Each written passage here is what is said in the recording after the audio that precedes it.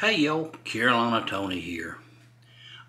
Most of you know by now the accident I had with my hard drive where I lost the footage or content for over 30 videos of our 6,000 mile road trip. Well, a lot of you showed concern in it, so I thought I would share to you where we are so far.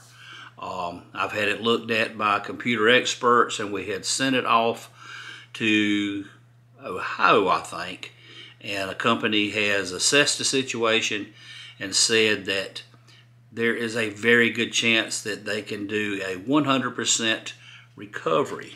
Well, I said, that's great. However, that 100% recovery comes with a price tag of about $1,000. That's right. A lot of money. And that's something that I had to debate over whether I should pull the trigger on it or not. So a lot of content, a lot of good videos that this kind of made me sick to my stomach, but it's gone. But anyway, that's a lot of money. So some of you had different ideas as far as GoFundMe and all that, and I don't want to go that route. However, you can help if you will. Under this video, as well as all videos that I put out, there is a bar, and I'm sure you've seen them before with little bubbles. It's got where you can like, give a thumbs up or thumbs down. There's a little bubble where you can share, one where you can remix, and there's one that says thanks.